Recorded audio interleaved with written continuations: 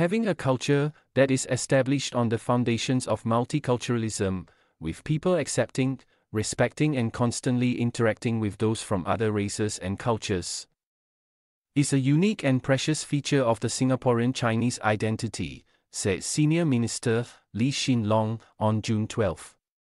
Speaking in Mandarin at a dinner organized by the Singapore Chinese Chamber of Commerce and Industry (SCCCI) and Singapore Federation of Chinese Clan Associations (SFCCA), SM Lee noted that despite having a Chinese majority, Singapore did not choose to build its national culture completely around the Chinese culture. Instead, it is the only country with a Chinese majority population that nevertheless maintains a multicultural, multi-religious society where everyone is equal, he said. The dinner was organized as a tribute to SM Lee following his stepping down as Prime Minister. It was held at the Suntec Singapore Convention and Exhibition Centre and attended by 400 guests, including Chinese community leaders, cabinet ministers, and members of parliament. In his speech, SM Lee stressed that, in Singapore, all citizens should put the Republic and its interests first. While the Singapore Chinese share their ethnic roots with other Chinese around the world, and some Chinese feel that we are all descendants of the dragon, it is important that we remember we are first and foremost Singaporeans.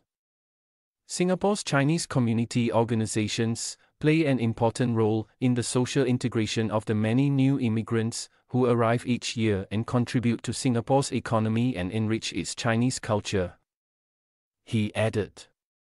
Business chambers and clan associations have also found ways to help new immigrants embrace Singapore's way of life and make friends from all races and communities, he said. Over time, these new immigrants will also develop the unique Singaporean Chinese identity and grow their sense of belonging to Singapore, he said, adding that this is critical to the country's social cohesion. SM Lee highlighted a recent article by a Straits Times journalist formerly based in Beijing. Mr. Danson Chong had shared his experience of being frequently questioned by locals on his identity. He was told that, since he was Chinese, he should understand and support China's position. However, he pointed out that he felt a stronger affinity towards people who shared the same experiences growing up, and stated his firm belief that he is Singaporean and this is his country. Agreeing with these views, SM Lee said, as Singaporeans, we have our own interests to protect and our own positions to uphold. SM Lee also spoke about the important contributions made by the Chinese community to cultural development in Singapore. For instance, SFCCA, along with various clan associations and the Chinese media, has made it its mission to promote local Chinese culture and encourage the younger generation to join its ranks. Such efforts include a recent concert by the Singapore Chinese Orchestra featuring the works of Xinyao pioneer Leong Wen Fuk, and SFCCA's annual River Hongbao celebrations. Xinyao refers to Singapore Chinese folk songs.